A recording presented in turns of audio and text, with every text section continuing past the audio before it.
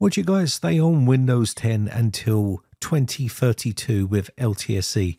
That's what we're talking about today. Now, what is Windows 10 Enterprise IoT LTSC 2021? Windows 10 Enterprise IoT LTSC 2021 is a version of Windows operating system tailored for embedded and IoT devices with a 10-year support lifecycle. Unlike your standard Windows versions such as Windows 10 Home and Windows 10 Pro, this edition is aimed at professional use embedded applications. It also includes features like long-term servicing channels, LTSC, short, and also offering a greater control over certain Windows functions and excludes non-essential components like Cortana, games, and other stuff, reducing the disk space and also utilization of the system. This is it right here. Pretty clean install, as you can see. Now, Windows 10 IoT Enterprise LTSC is commonly used in kiosks, digital signage, factory automation, and smart manufacturing, and other mobile or in-vehicle edge computing. So this is what it's going to be used for, among other types of applications as well. So is it meant for home users? The short answer is no, it's not. It's not designed for home users. It's designed for professional use embedded applications in devices with a fixed purpose. So it's not really intended for a standard Windows use for desktops and things like Windows 10 Home and Pro. That being said, it could be used, but it's not meant to be used.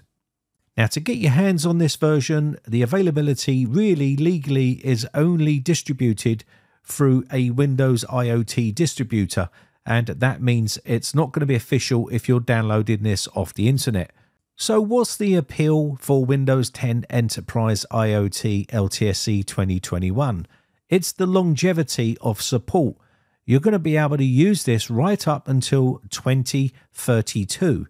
That's correct. 2032 is until end of life for this particular version of Windows. Why is it so long compared to a standard version of Windows? Well, like I said, it's meant for businesses. So the Windows 10 IoT version is supported until 2032, and the non-IoT version is supported up until 2027. That will be your standard LTSC version. So the difference between the IoT and the non-IoT Windows Enterprise LTSC 2021 versions is the licensing. So basically the non-IoT version supports the KMS license, but it doesn't support your digital licensing, whereas the IoT versions support a digital license and also supports the KMS license as well. So there's a slight difference.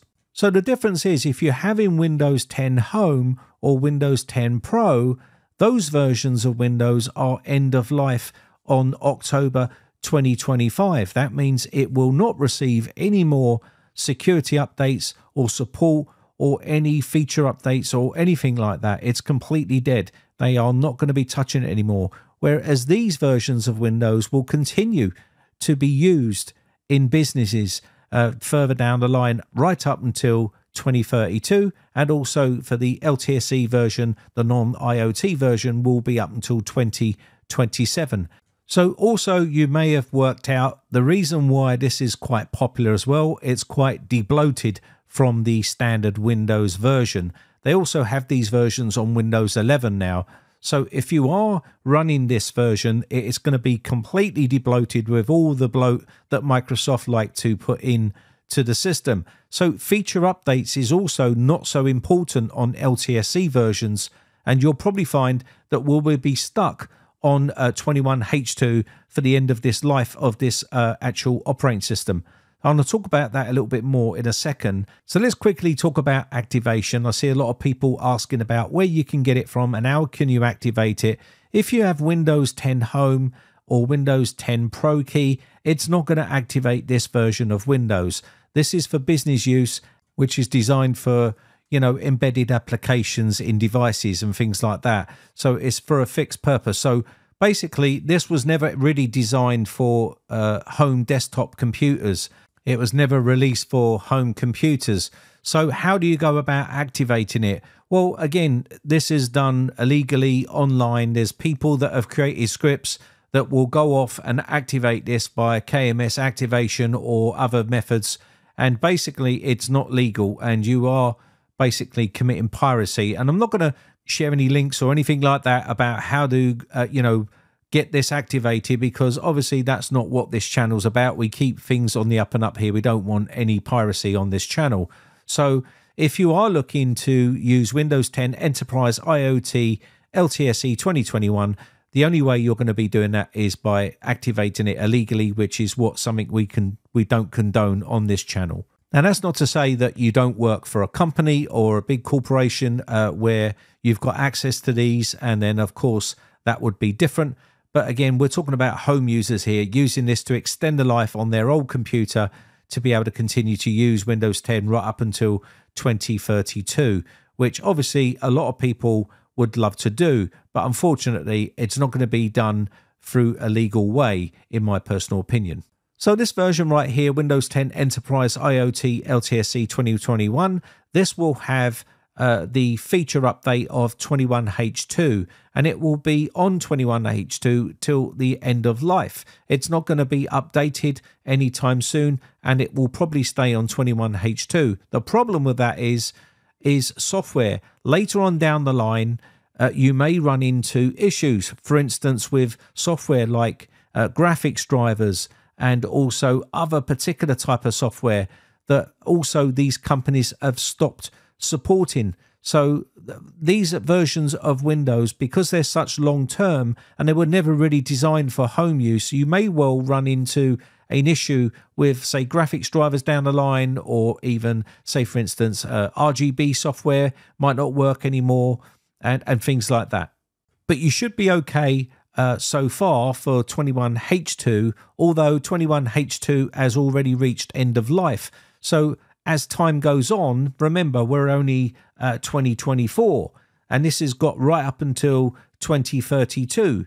So by then, a lot of software is not going to run on here, because they will automatically tell you that it's not compatible with this version of Windows. And that's because it was never intended to be used as a desktop computer, as a home computer.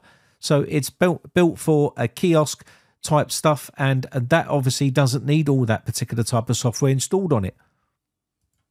But that'll be a problem that you're going to face a little bit later on down the line as this operating system grows with age, and that will be something that you'll have to face.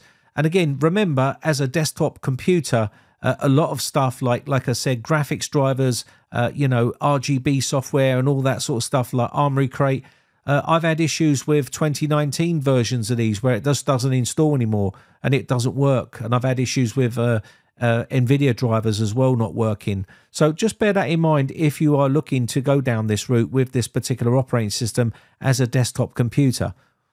And if you type WinVer in the search here, you will see that this version is 21H2, and I've done a full update on this system, and this is where it will stay. It's not going to receive or be pushed with feature updates because it was never really designed for that. So let me go ahead and open this up here, and you can see here 21H2 is on here. Now 22H2, it was the final version for Windows 10, and again, that would be, if they ever released it, a different version, maybe Windows 10 Enterprise IoT LTSC 2024 or something like that. It's not going to be 2021. So let's quickly take a look at the end of life for the list of Windows 10 versions here, and we can have a look. So we can see here on the servicing channel right here, the top one, that is 22H2. That's your standard Windows 10 Home and Windows 10 Pro. And end of life is 2025, October. As you can see there, 14th of October 2025. Now down here is your Enterprise and IoT Enterprise versions right here, and you can see 2021, and that has a version of 21H2, and that's a long-term servicing channel, and that goes right up until 2032 on the 13th of the 1st 2032, and that will be Enterprise only.